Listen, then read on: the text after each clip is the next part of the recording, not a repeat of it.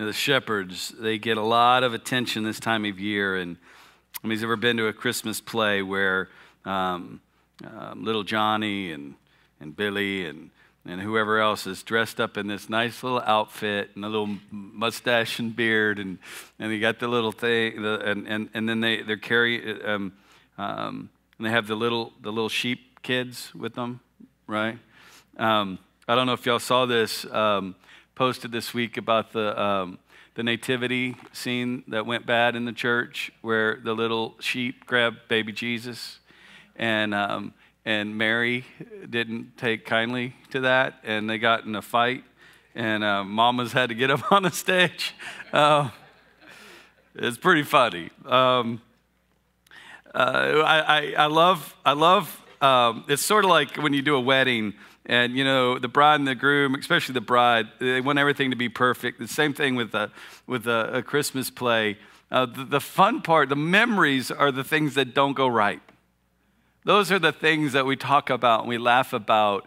We get so high-strung sometimes, and it's those moments that we remember. But the shepherds, we're going to talk about the shepherds today, and this is going to be really simple.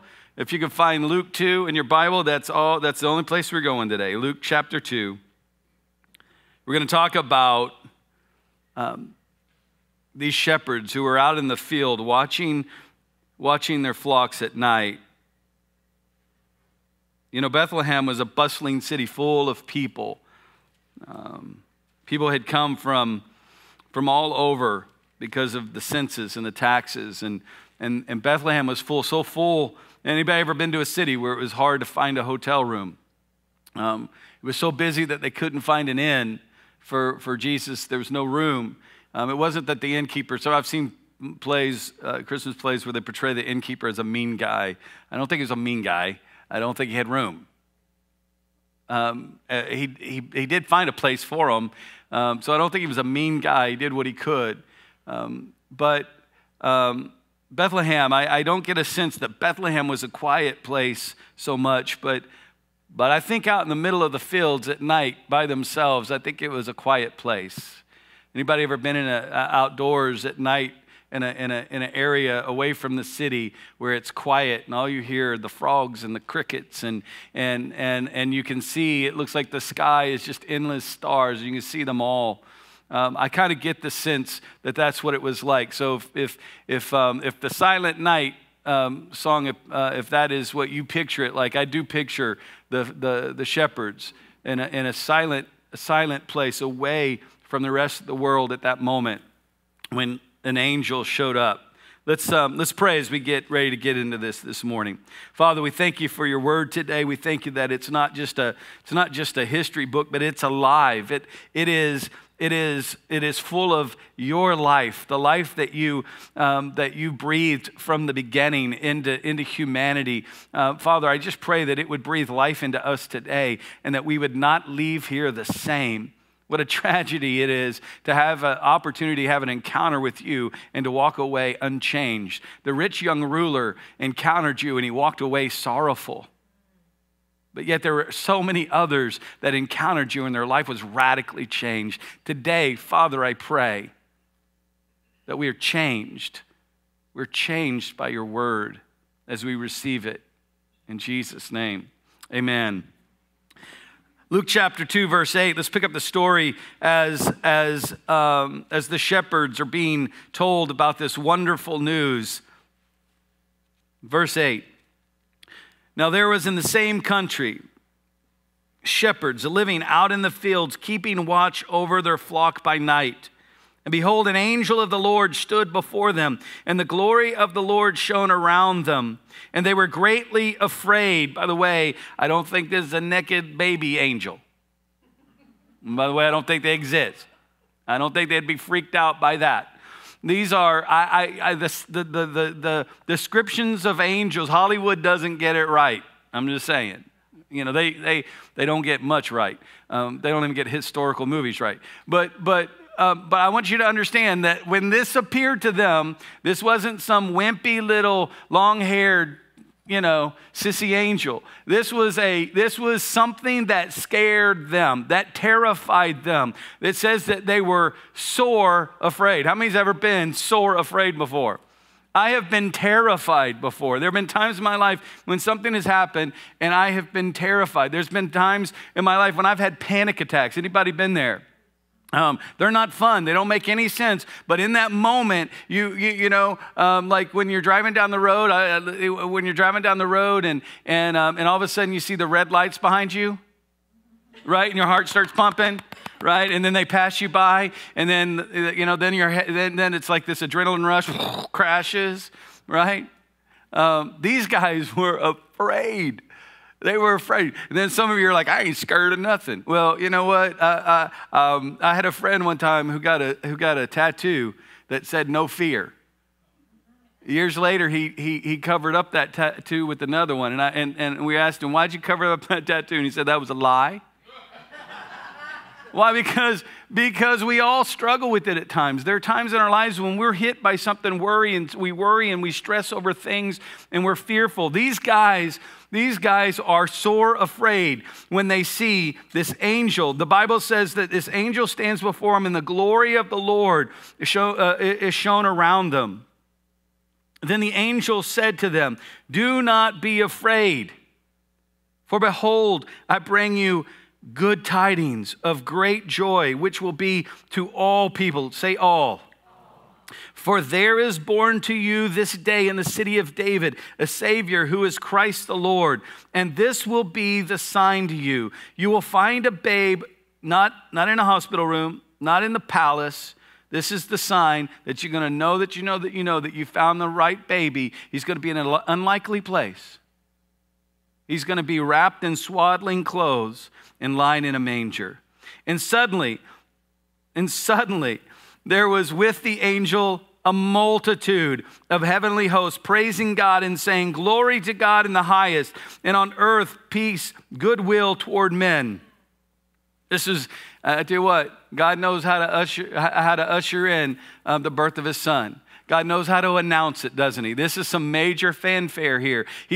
How many dads in this place, you've busted through the doors from the delivery room to announce to everyone in the waiting room that the child is finally there, right?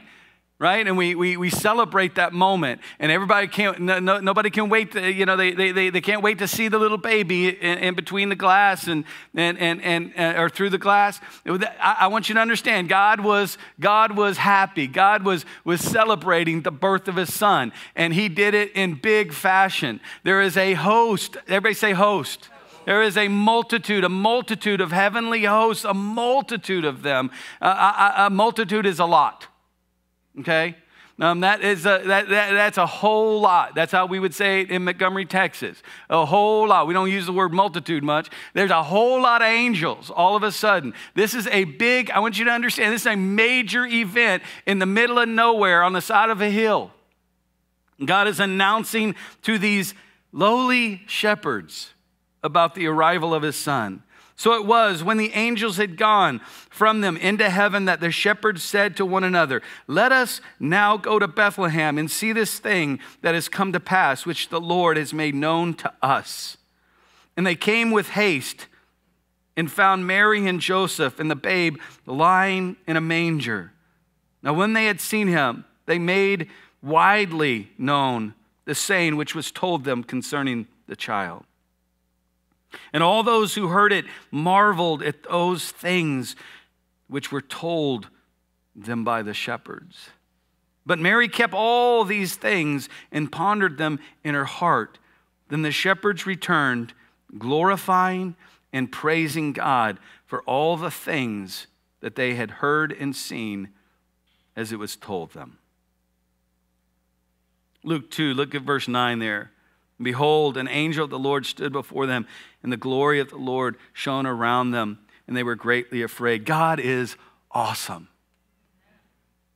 This scene was something supernatural. This is heaven coming to earth. The glory of the Lord was in this place. And it was tangible. God, listen, we we have to be very careful that in our relationship with God, He is our heavenly Father. Scripture says that we are friends of God. Scripture talks about relationship. But in that relationship with God, we must never forget He is awesome. He's incredible. John, who hung out with Jesus. John, who was the disciple that Jesus loved. He was very close to Jesus. The encounter when he sees Jesus glorified in Revelation, when he sees him, John, who would say, "Yo, G, what's up?" When they walked the earth together. He didn't do that then. He didn't do that day. The scripture says he fell down like a dead man. Why? Because God is awesome. He's awesome. God is always awesome. He never loses his awesomeness. I remember growing up, my dad was awesome. Anybody in the house, your dad could beat up everybody else's dad? I mean, your dad could do anything. I mean, you were convinced that your dad was amazing. And then as you grow up, then you begin to see the humanism or the humanity that's in your dad, and you realize he's just a man. And sometimes that awesome factor wears off as we grow up. God is always awesome. He's always awesome. And any box we try to put him in where he loses some of that awesomeness, he won't get in that box because that's not who he is. God created the heavens and the earth. That's how awesome he is. He spoke into darkness and light came. He took a pile of dirt and he breathed life into it and it became a living, breathing man. God is awesome. God is absolutely incredible, and there's nothing impossible for this God. When you think about it, this was not God that showed up. This was just a messenger. This was just somebody sent from the throne room. This was just somebody sent from heaven, and it freaked out the shepherds. I'm wondering what would have happened had God himself shown up. I don't think they would have fallen down like a dead man. I think they would have fallen down dead. God is awesome. We should never lose sight of the fact that as close as he is to us, he is always awesome. Isaiah saw the Lord and he fell down on his face. God is awesome. Number two, I want you to see from this story, verse 10, that this gift is for all people. Then the angel said to them, "Do not be afraid, for behold, I bring you good tidings of great joy, which will be to all people." I don't know about you, but I can relate to the guy that was talking. He sounded like he was from down the street. Didn't he? I think most of us in this room can relate to shepherds. These shepherds were often despised in their culture. These were not the rich. These were not the insiders. These were not the politically powerful. These guys were on the outskirts, the fringes of the culture, despised by many people, just lowly shepherds, not the educated. They're not the smart ones. But Jesus, the birth of Jesus was announced to those people, to those. The angel didn't show up at the palace to announce to royalty that a king was born. The angel showed up in a field where there were lowly shepherds watching their flocks. I get a sense that God did that because he wants us to understand that he is not just a king of just a few people or a select small group of people. He is king of all. He is available to be all of ours. He is Lord of all.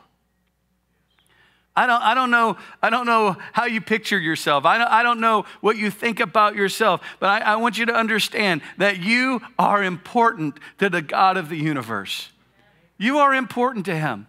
God so loved the world. You are included in that picture. God so loved the world that he sent Jesus for you. For you. For you.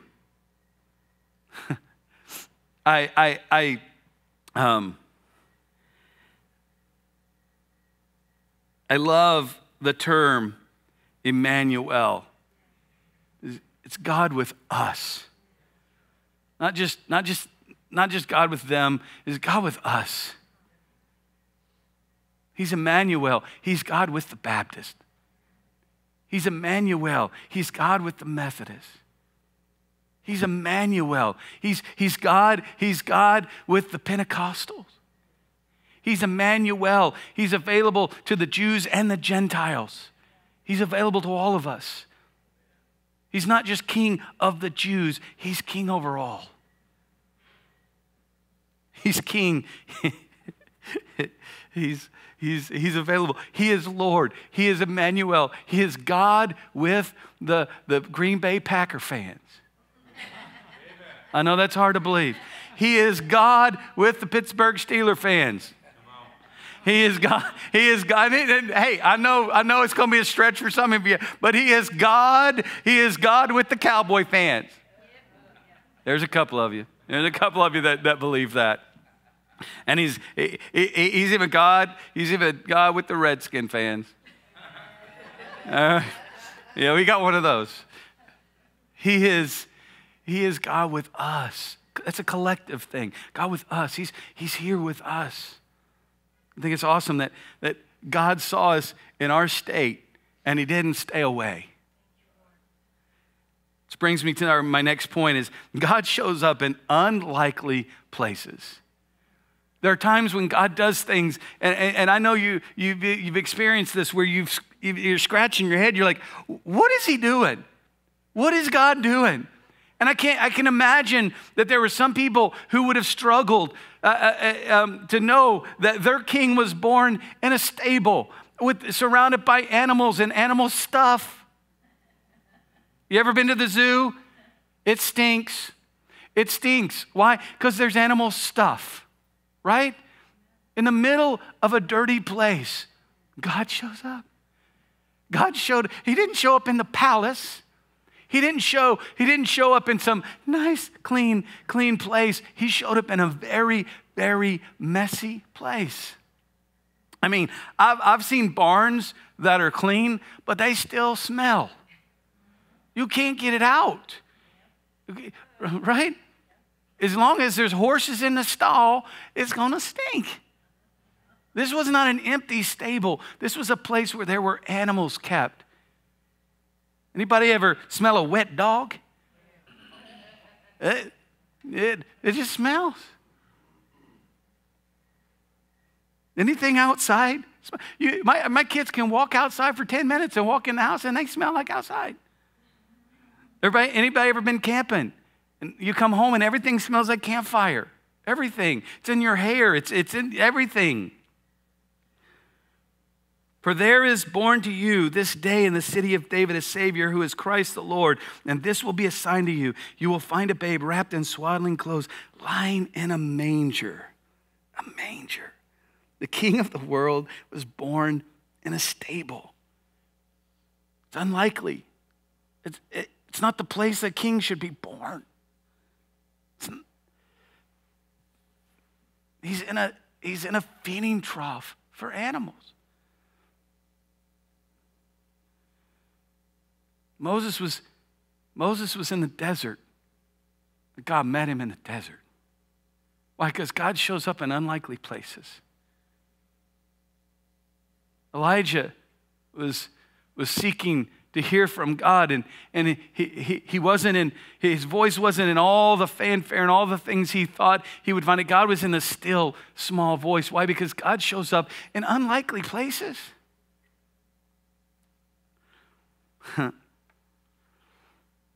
God showed up in the middle of a fiery furnace one time. You would think, why did you let him go through the fire? I wouldn't want to go through the fire. But God showed up in the middle of the fire. Why? Because God shows up in unlikely places.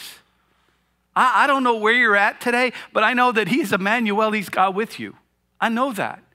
I know that if you're on a mountaintop, he's there with you. If you're in a valley, he's there with you. If you're hooked on drugs, he's there. If you've got other types of bondages, he's there. If you can't seem to get free, he's God with you. He's in it with you. If you're down this Christmas season, if you're struggling with depression, he's with you. He's in the middle of it with you. If you're going through something that seems like a fiery trial, he is Emmanuel. He's God with you. He's God in the victories and he's God in the defeats. He's God when the doctor gives you a bad report. He is in the middle of that with you. He's not going to leave you. He's not going to forsake you. He came and he's still here. He hasn't left. He didn't leave you alone. In fact, Scripture says, I'm not going to leave you alone. When he told the disciples, I'm leaving, but I'm not leaving you alone. The Father's going to send the Holy Spirit who's going to walk through life with you. He's never going to leave you nor forsake you.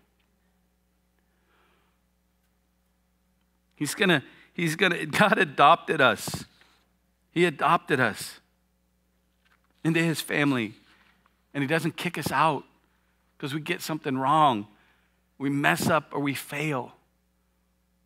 He's God with us always. I think it's interesting that these shepherds were told that he would be in a manger. I don't think the shepherds would have fit in the palace. I think they would have been grossly out of place. I think they would not have known royal protocol. How many know that if you went to the White House, there's protocol. There's certain things that's expected of you. There's certain ways that you're supposed to act, and you know as well as I do. There's certain protocol. When our dignitaries go overseas, there's protocol that has to be followed in order to be received and to be respectful and honorable. I get the sense that he showed up to shepherds to tell them, because they wouldn't have been out of place in a stable. They wouldn't have been out of place there. They would have fit right in. In fact, you wouldn't have even known that they hadn't taken a shower because they'd have just smelt like the stable. Here's the point I want to make with that is God came to us. We couldn't get to him. He became one of us in order to rescue us. He put on himself humanity. He put on himself flesh and blood in order to rescue us, because he comes to us. You know, there've been a lot of times and we've had this message preached to us from the spirit of religion that tells us that we've got to get cleaned up before we can come to Jesus. No, he takes us just like we are. The good, the bad, and the ugly. He takes us. It does not matter. The Bible says those that come to him, he casts none of them away. None of them. All he wants is for you to come. Here's an invitation. Here's an invitation to be a part of my family, to set up my table. Well, you don't know where I've been. That's irrelevant. Because we have a God who sent his son to be born in a mess, because you're a mess. And he had to come to clean up your mess. Because you can't clean it up. Stop trying. So if you're messy today, you are a candidate for the goodness and the grace and the mercy of God. You are in the right place. God takes you. You ever on the recess at school or PE on the field, and when they're choosing up teams, anybody ever was any of you ever one of those that was towards the end of the picking? Well, we'll take Johnny. You know, that's like the worst thing in the world. I just want you to understand, God's not like that. He takes me and you and you and you and you and you and you and you and you. He takes us all. He chooses you. Isn't that awesome that he chooses you? God shows up in places that we don't expect him. If you're in a season that feels like the wilderness, he's there. If you're in a season that feels like the desert, he's there. If life is good, he's there. If life stinks, he's there. It's okay for a Christian to admit that life stinks. It's okay. It's okay. If you're exhausted, he's there. If you're sick, he's there. He's God with us. Verse 17, now, when they had seen him, they made widely known. Widely known. They made widely known. Interesting way to say that. They made widely known.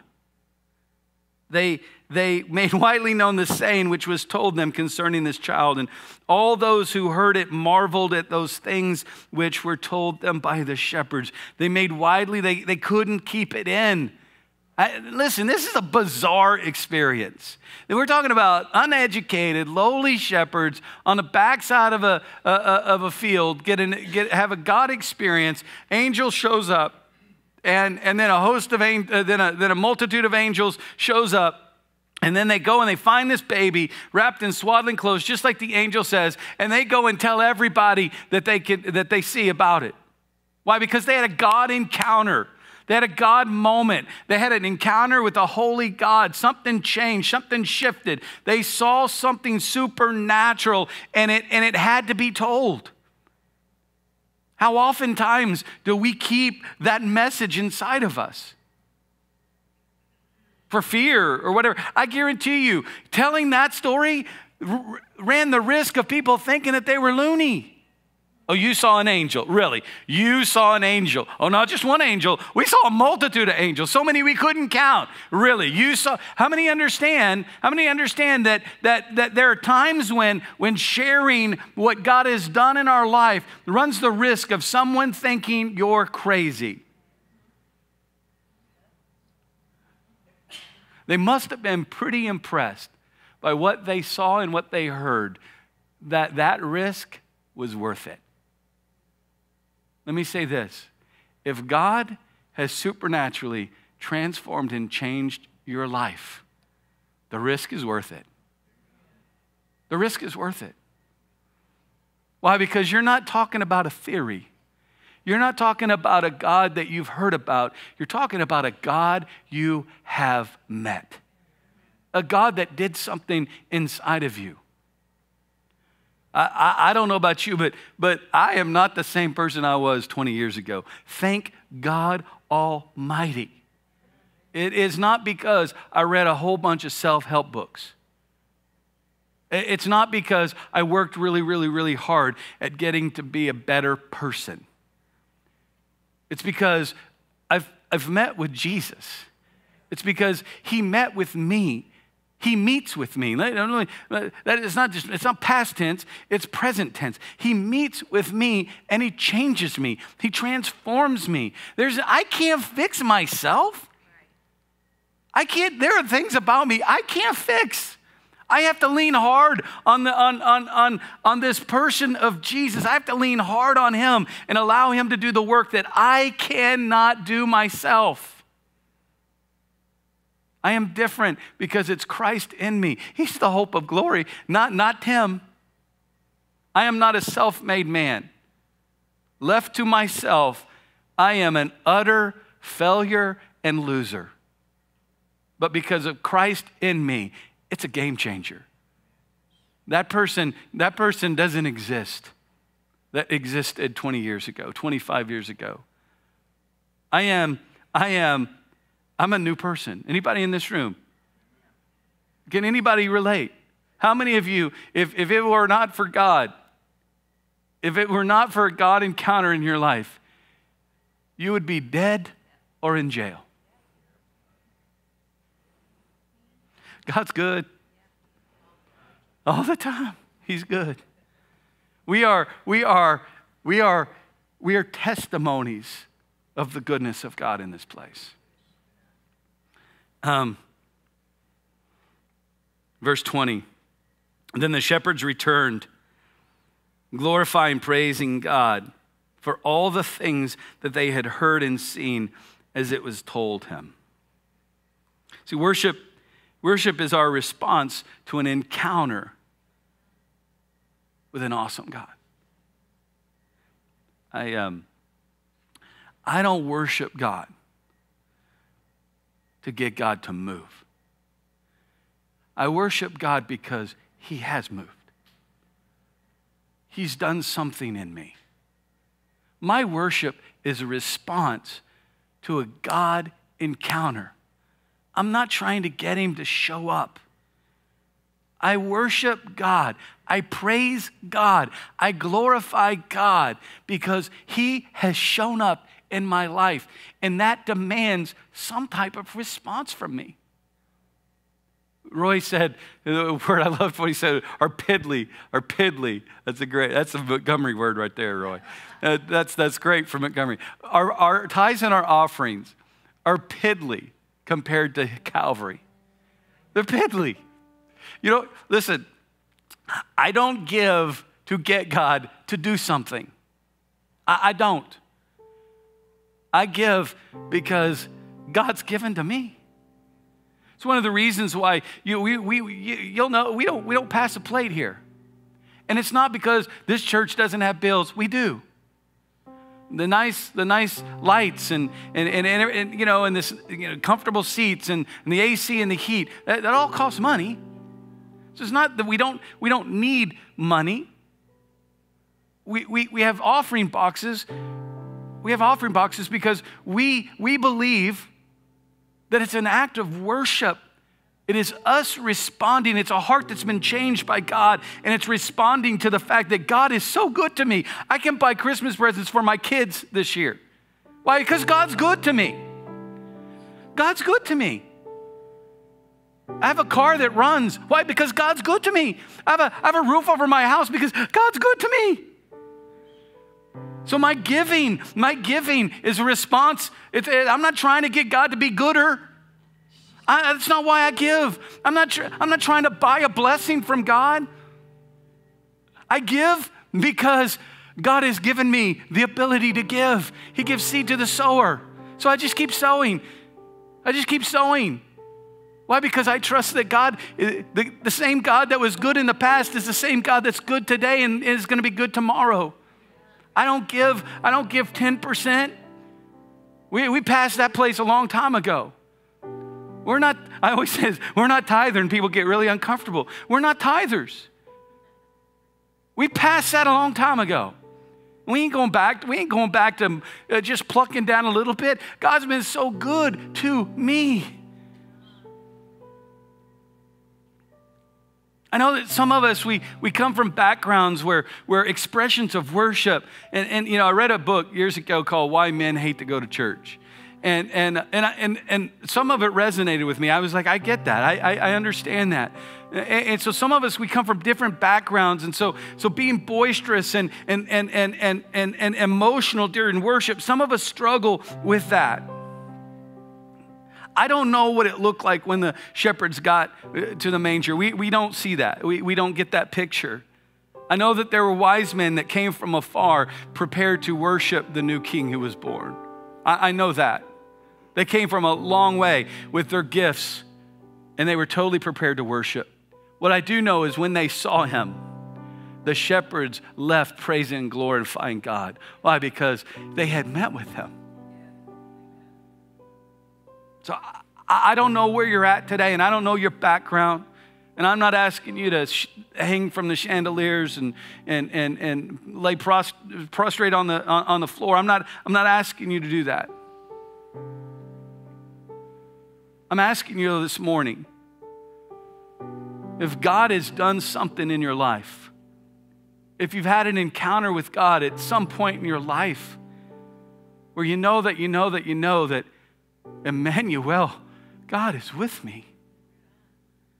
I'm asking you just for a few moments. You may not know who this is, but her name is Stacy. And she's just gonna take a few moments. And as she worships the Lord, I want to challenge you right now. You can stand, you can sit, you can kneel, you can bow. You can lift your hands. You can just close your eyes and just express your heart to the Lord. But I want you to imagine yourselves having an encounter with a newborn Savior of the world who came to save you. What would your response be? How would you respond in that moment? So let's just take a few moments together, collectively, to respond to the goodness and the awesomeness of the God that we serve. Amen?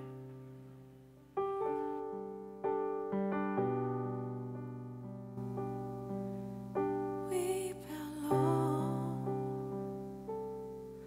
We bow low. Faces down to the ground in your presence, Lord. And with our tears, we wash your feet. We bow low, falling on our knees. We bow low to the King of Kings.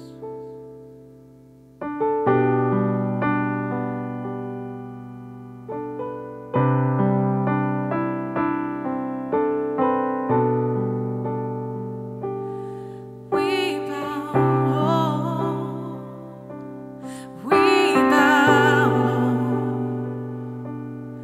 faces down to the ground in your presence, and with our tears we wash your feet. We bow low, falling on our knees. We bow low to the King of Kings.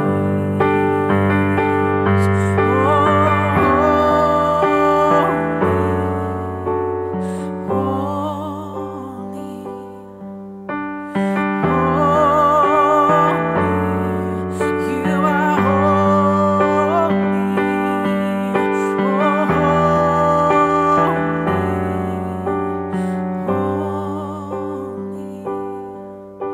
yes, holy are you, Lord, forevermore. We bow low,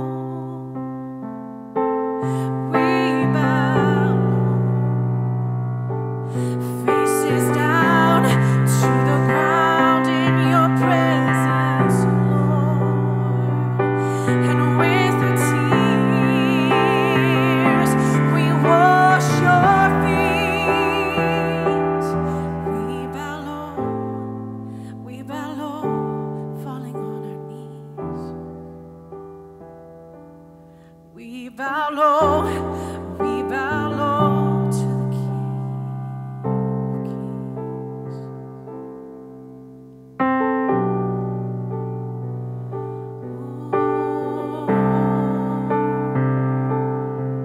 There is no one like you, Lord. There is no one like you, Lord.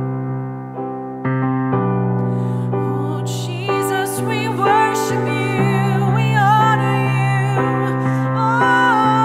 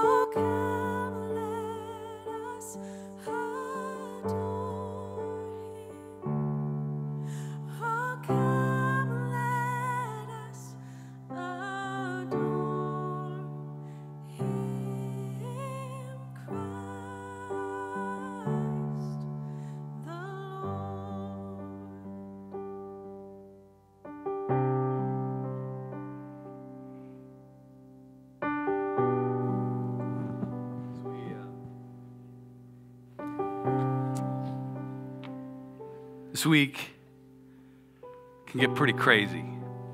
I know our life has been crazy the last few weeks. I want to challenge you. I want to challenge you this week.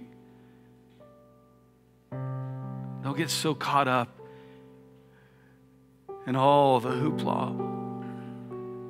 Just remember, it's about God with us. Slow down. Slow down. It's God with us. Let's respond. Let's respond to this season.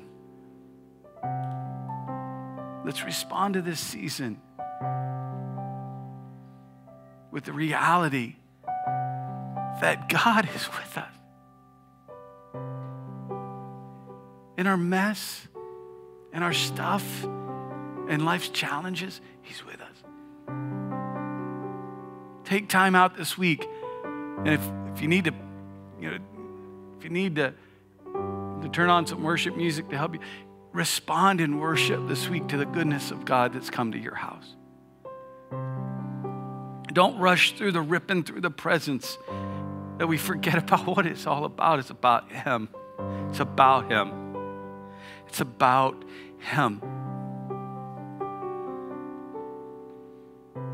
You buy your presents, do your stuff, but don't forget it's about Him. And then the other response to the encounter with God is you can't keep it quiet. You can't keep it quiet. There are people in your life that need to know there is hope, and you have it. You have it. The Savior has come. He is here to rescue humanity. There are people that need to know Him. Open up your mouth and tell widely about this God that you have met and who has transformed your life. Even if you, listen, we're all in process. We're all at different mile markers. But listen, if God's done something in your life, tell it widely. Tell it widely. Amen. And that's Roy to come and dismiss us this morning.